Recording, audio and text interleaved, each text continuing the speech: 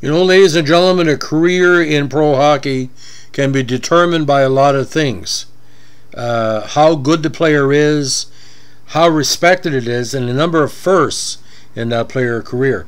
Now, this native of Belleville, Ontario, passed away much too young in 1997 at the age of 55, but for his family, teammates, and colleagues, Bob Dillabough will stand out because not only was he a key minor league player, he was an original Pittsburgh Penguin, original WHAer in '73, and was part of the Oakland, California Seals legacy of the late 1960s, which obviously wasn't his expansion seal, but he was a big part of the early years of California. Now, born Robert Wellington Dillabough in Belleville on April 24, 41, played a grand total of 283 games in the NHL and 72 games in WHA with Cleveland. Now, in the NHL, he played for Detroit, the California Golden Seals or Oakland Seals, Pittsburgh Penguins, the Crusaders, and the Boston Bruins. Now, he first broke in with the Hamilton Tiger Cubs of the OHA. Now, over several seasons, he played a regular shift on the squads. And let me tell you, ladies and gentlemen, one of the most important centers in Ottawa, Hamilton's early history. Now, he graduated to the Hamilton Red Wings in 1961, where he put up 47 points in 48 games.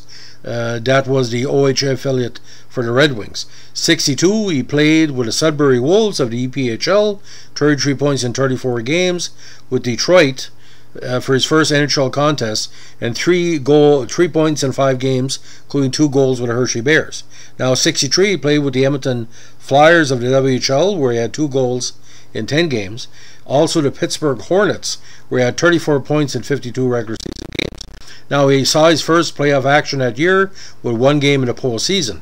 Now, back to Pittsburgh in 1964, 28 points in 72 games. Now, ironically, he played 1 game in the playoffs for Detroit that year and 5 for Pittsburgh, where he had 4 points, including 2 goals. Now, 65, he played the majority season with Pittsburgh with 38 points in 52 games, 4 games with Detroit, and 4 games in the playoff. Now, 66 was very strange. He became teammates with WHAer because for the next 2 seasons, he was with the Boston Bruins in a rebuilding year. He played the full season in 66 with 20 points in 53 games, including 7 goals.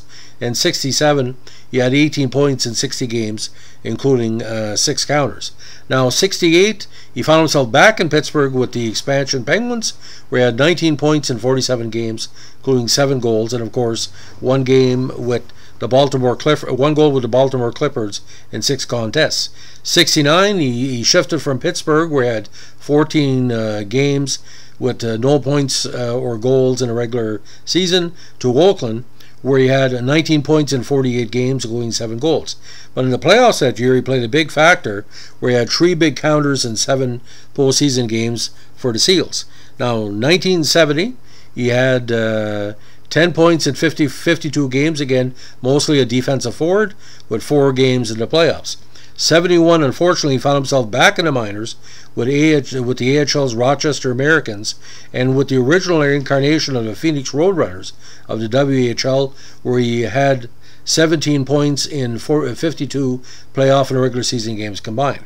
71-72 with the Tidewater Wings, he had 15 games, but then back to major pro with the Cleveland Crusaders in the 73 campaign, where of course Cleveland won that first round series. He had 16 points in 72 regular season games, including 8 goals and 8 assists, with 1 goal in 9 playoff contests. Now, he wrapped up his minor pro career with the Toledo Hornets of the IHL with 14 goals and 23 assists for 37 points in 51 matches, 2 games in the playoffs. So final NHL totals: 283 games, 86 points, 32 goals, 3 goals in 17 playoff contests, and WHA 16 points in 72 regular season games with 1 goal in 9 postseason matches. But again, a teammate of WHAer, original Pittsburgh Penguin, original WHAer, original Cleveland Crusader, a big part of that Hamilton Tiger Cubs and Red Wings squads. Again, Hershey, Sudbury, Edmonton, Pittsburgh, and Baltimore, and Rochester, Phoenix, Tidewater, and Toledo. Again, a minor hockey career that put up big numbers from very popular squads. So the idea of Bob Dillabough, if you're a California Golden Seals or Oakland Seals fans, going from Detroit to Boston to Oakland, California, wherever you want to call it, he was a very, very strong teammate, very good on both sides of the ice. It's just a factor with the Oakland Seals of that era, they weren't scoring much goals. So for him to get 7 to 10 goals a season would be comparable to 15 and 20 of the modern era. Again, strong on defense, rarely took a penalty. In 283 games, he only had 76 minutes in penalties. A very, very calm presence on the ice.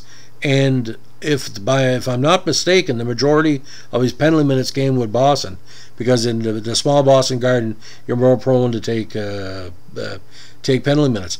But again, a double Pittsburgh player, played with the Hornets and the Penguins, which is a rare feat. I don't think there's no more than a dozen or 16 players that played for both sides, because we're looking for hometown heroes with that original Penguins side.